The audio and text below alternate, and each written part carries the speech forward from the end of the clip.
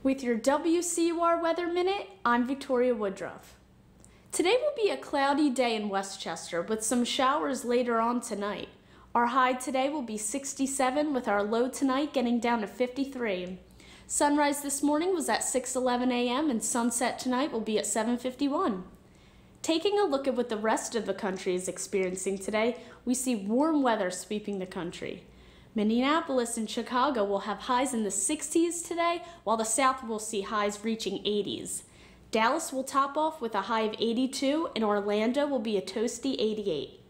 Now let's take a look at the Northeast highs in the Big Apple, reaching 60, and Washington, D.C. will get up to 76, while down in Charlotte will reach a high of 81.